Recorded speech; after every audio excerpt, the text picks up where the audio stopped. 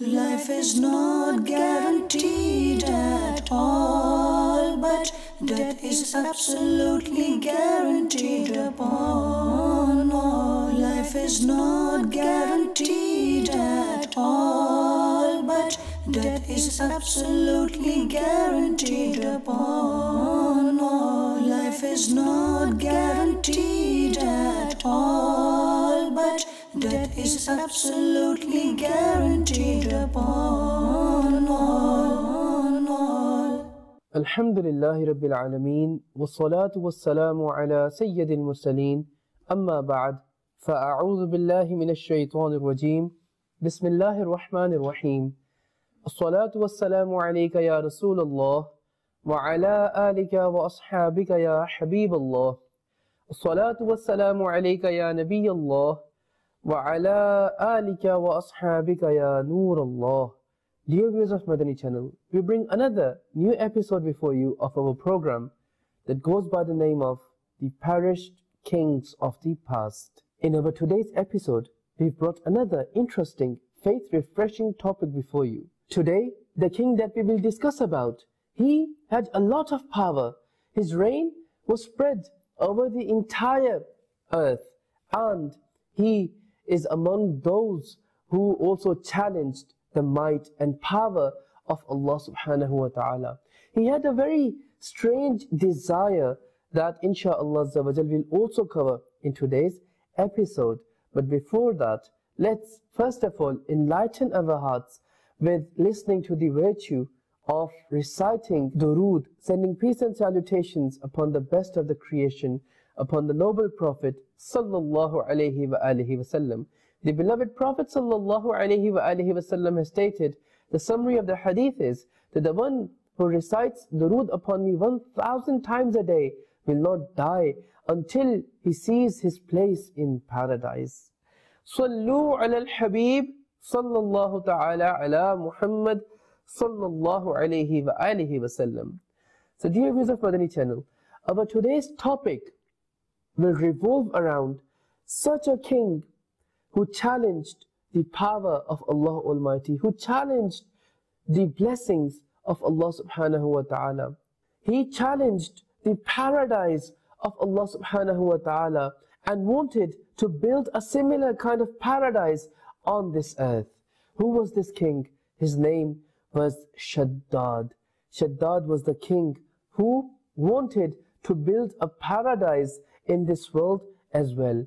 He had read about the excellences of paradise in the books of the past, in the previous books. He knew from those scriptures that what paradise contains, what paradise has. Hence, because he was a ruler of the entire world, he had power, he had possession of wealth of this world, he had the possession of the treasures of this world. Hence, he wanted to create a similar kind of paradise on this earth as well. And dear viewers of Madani Channel, it was through a dialogue, through the conversation of few companions, which has been reported in the books, through which we come to know about this amazing incident, amazing event that took place in the history. Let's straight away go into that narration through which we come to know about this amazing event of Shaddad, where he wanted to build a paradise on this earth as well.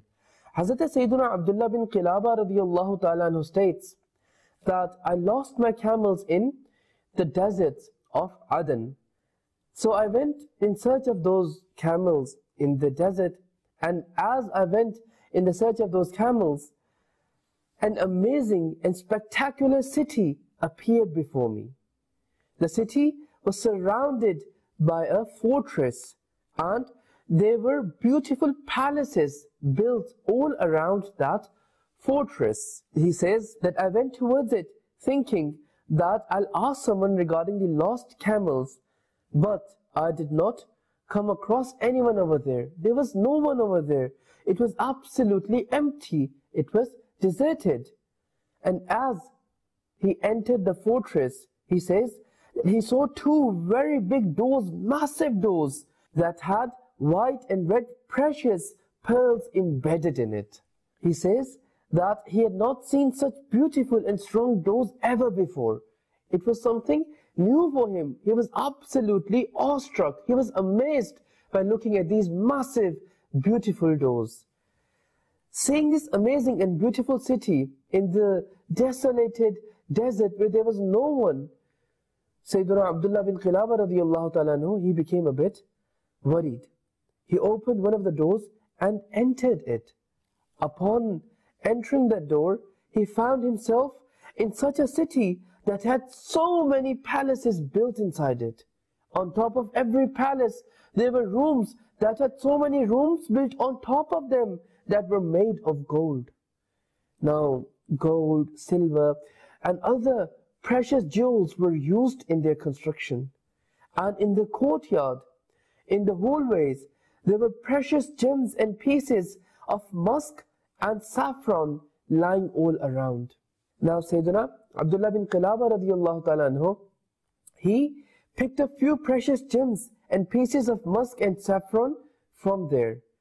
However, he could not separate the embedded pearls and jewels inside the doors and that were embedded inside the courtyard.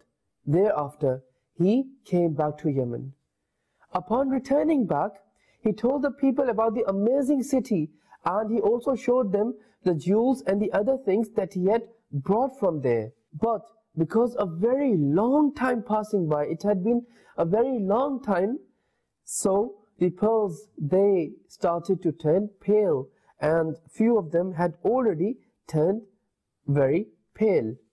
Now, when this became very famous all across the country, when people in Yemen, they came to know about this, when this news was widespread all around, then Sayyidina Amir Muawiyah radiallahu ta'ala who was in reign at that moment of time, he was the caliphate, he was Amir al-Mu'mineen at that time, he called Sayyidina Abu Qilaba radiallahu ta'ala anhu and inquired about the entire incident.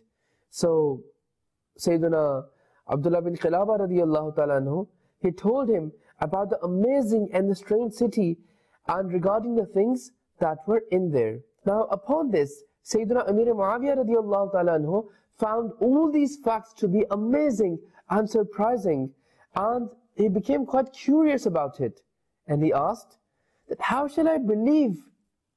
How shall I believe in you and all that you've mentioned? Now upon this, he radiallahu ta'ala anhu presented some rubies that had paled off to some extent as compared to the normal rubies. He presented them in the court of Sayyidina Amir Muawiyah radiallahu ta'ala anhu. Then he radiallahu ta'ala anhu also presented some pieces of musk that did not contain any fragrance.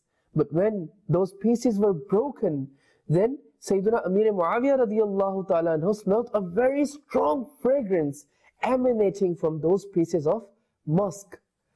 Moreover, he radiallahu ta'ala anhu also smelt the saffron. Upon this, Sayyidina Amir Muawiyah radiallahu ta'ala anhu believed in this entire incident. Now, Hazrat Sayyidina Amir Muawiyah radiallahu ta'ala anhu wanted to know more about this. So he asked people, who is the one who can tell me about the city, and that who is the founder of this city? And also, that which nation does this incident belong to? By Allah, no one was granted a kingdom like that of Sayyidina Sulaiman bin Dawood alayhi salatu wassalam. The kingdom that Sayyidina Sulaiman alayhi salatu wassalam was given, no one has been given such kind of kingdom. But even in that kingdom, there was no such city that would meet this description. The description of this city that Sayyidina Abdullah bin Qilaba radiallahu ta'ala anhu has mentioned. So some people, they said that in this era, in today's day and age, in the entire world, it is only Sayyiduna Ka'b al-Ahbar radiallahu ta'ala anhu who can give you authentic and correct information regarding it. If you feel appropriate, then call Sayyiduna Ka'b al-Ahbar radiallahu ta'ala anhu and hide Sayyiduna Abdullah bin Qilaba radiallahu ta'ala anhu somewhere. If he radiallahu ta'ala anhu did enter that city, then Sayyiduna Ka'b al-Ahbar radiallahu ta'ala anhu will definitely tell you about the city and about him entering that city as well, because it is such a great matter that the one who was to enter the city and to find out about its secrets, this is such a great and amazing fact that it would definitely be mentioned in the previous books, the books that Allah subhanahu wa ta'ala had revealed upon other prophets, in the scriptures that Allah subhanahu wa ta'ala had revealed upon the other prophets. Whatever has been created on earth and whatever has taken place in it and whatever major events are to take place in future, all of them have been mentioned in a great detail in the blessed Torah. And at this moment of time, Sayyiduna Ka'b al-Ahbar radiyallahu ta'ala anhu is the biggest scholar of the previous books. Insha'Allah Azza wa Jal, he can definitely inform you of this incident. Now people, they suggested Sayyiduna Amir Muawiyah radiyallahu ta'ala anhu to call Sayyiduna Ka'b al-Ahbar radiyallahu ta'ala anhu, as they, by listening to this amazing event, they realized that such a big, such a major event, it is not possible that it is not mentioned in the previous books. And Sayyiduna Ka'b al-Ahbar radiyallahu ta'ala anhu was highly acclaimed amongst everyone. He was known by everyone to be the biggest scholar of the previous books. So they knew that if this major event is mentioned in the previous books, then definitely Sayyiduna Ka'b al-Ahbar radiyallahu ta'ala anhu will be aware of it. That's why they suggested Sayyiduna Amir Muawiyah radiyallahu ta'ala anhu to call Sayyiduna Ka'b al-Ahbar radiyallahu ta'ala anhu. So upon this, Amir Muawiyah radiyallahu ta'ala anhu called Sayyiduna Ka'b al-Ahbar radiyallahu ta'ala anhu and asked him that, "O Abu Ishaq," Abu Ishaq was the kunya, was the patronymic of Sayyiduna Ka'b al-Ahbar radiyallahu ta'ala anhu. So Amir Muawiyah radiyallahu ta'ala anhu asked him that, "O Abu Ishaq, I've called you for a very big task. I hope that you will have the knowledge regarding it." Sayyiduna Ka'b al-Ahbar radiyallahu ta'ala anhu said that Allah Almighty is all-knowing and aware. Everyone is helpless before Him. All my knowledge is due to Him. Please ask me whatever you want to ask. Now, dear viewers of Madani Channel, upon this, Sayyiduna Amir Muawiyah radiyallahu ta'ala anhu, he asked few questions to Sayyiduna Ka'b al-Ahbar radiyallahu ta'ala anhu. But before this, we need to learn a beautiful lesson over here, that despite being the greatest of the scholars of his time, what did Sayyiduna Ka'b al-Ahbar radiyallahu ta'ala anhu said? He humbled himself in front of Sayyiduna Amir Muawiyah radiyallahu ta'ala anhu. He praised Allah Almighty, that Allah Almighty is all-knowing, He's all-aware, and whatever knowledge I have, it is by the blessing of Allah subhanahu wa ta'ala. First, he humbled himself in front of Amir Muawiyah radiyallahu ta'ala anhu. He praised Allah Almighty. Then he proceeded further in saying to him, "Then now ask me whatever you want to ask." So we shall also humble ourselves if we possess any excellence, any quality, because it is by the blessing of Allah subhanahu wa ta'ala. Now, dear viewers of Madani Channel, Sayyidina Amir Muawiyah radiyallahu ta'ala asked him that, "O Abu Ishaq, tell me if you know about any such city in the world that was built using gold and silver bricks, whose pillars were made of emeralds and rubies, whose palaces were adorned and decorated with pearls, in which gardens were built and lakes were made to flow, and whose paths were very wide." Now upon this, Sayyiduna Ka'b al-Ahbar radiyallahu ta'ala said that, "O Amirul Mu'mineen, Ya Amirul Mu'mineen, I swear by the one under whose control my life is, I was quite certain, I was quite sure that someone will definitely ask me about this city and about its founder. The attributes of the city that you have mentioned and what you have been told are true. The city was built by Shaddad bin Ad, and the name of the city was Iram." Allah Almighty states this city in the Holy Quran in the following manner: "Irama Zatil Imad allati lam yukhlaq mithluha fil bilad." Translation from Kanzul Iman: the people of Iram, meaning people of the city, who were exceptionally tall, that the likes of whom were never born in the cities. Sayyiduna Amir Muawiyah radiyallahu ta'ala anhu said, "O Ka'b, may Allah Almighty shower His mercy upon you. tell us in detail about the city. Now this city is the one which Shaddad had ordered his workers to build. Keep this in mind. And now Ka'b al-Ahbar radiyallahu ta'ala anhu, he's mentioning the details of the city to Amir al-Mu'mineen, Hazrat Sayyidina Amir Muawiyah radiyallahu ta'ala anhu.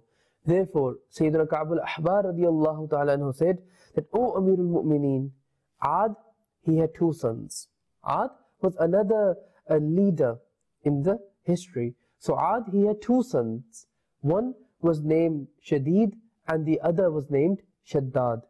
When Ad, he passed away, when he died, then both the sons, they caused a great mischief across the land and they took over all the cities by force. Some leaders were compelled to obey them out of their fear, and the remaining ones were included in their kingdom after fighting them. After conquering them, they were also included in their kingdom. So they, using force, also conquered those places as well, to the extent that everyone was forced to surrender before them, before Shaddad and Shaddad. Now in their era, there was no one in the east or the west who had not accepted their reign, their rule, their kingship, whether it was wholeheartedly or whether it was out of compulsion. By hook or by crook, everyone accepted their rule, accepted their kingdom, accepted their kingship. Now, when their kingdom gained power and their rule became acclaimed everywhere, now Shaddad, his brother, he passed away. When he died, now Shaddad became the only king of the entire kingdom. Before, this kingdom had two kings, Shaddad and Shaddad. But now Shaddad died, he passed away, so Shaddad became the only king of the entire kingdom. Nobody dared to fight him. Nobody dared to challenge him.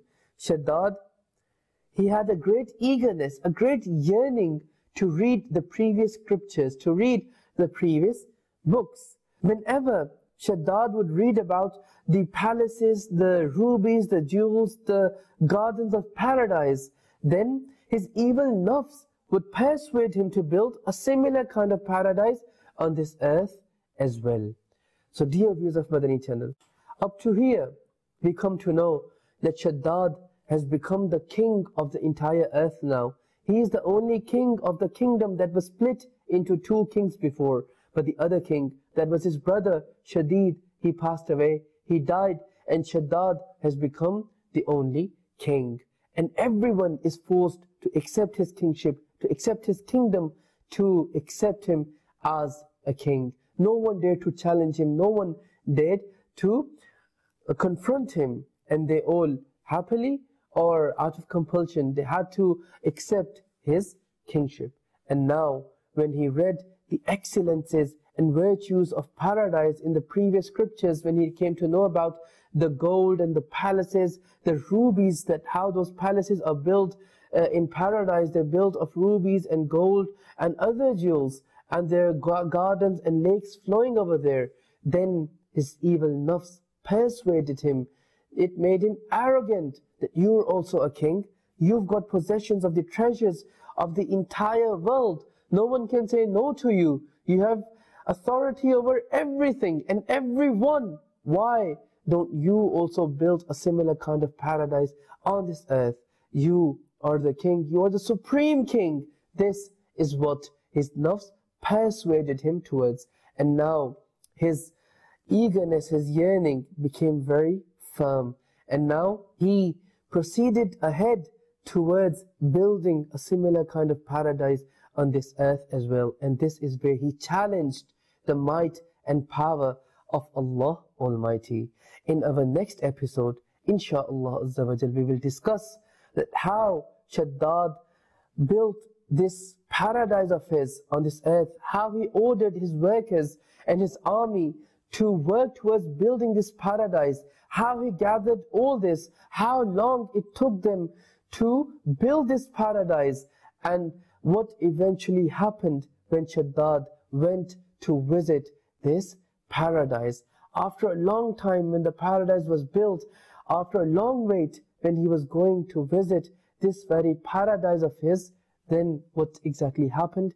Insha'Allah Azza wa Jal, we'll cover all this in our next episode. So make sure that you tune into our next episode in this program of ours to know what happened next to Shaddad and the paradise that he wanted to build on this earth. Make sure that you keep watching Madani Channel and keep enlightening your hearts through the beautiful programs of Madani Channel. Sallu ala al-Habib sallallahu ta'ala ala Muhammad sallallahu alayhi wa alihi wa sallam. Life is not guaranteed at all, but death is absolutely guaranteed upon all. Life is not guaranteed at all, but death is absolutely guaranteed upon all. Life is not guaranteed at all, but death is absolutely guaranteed upon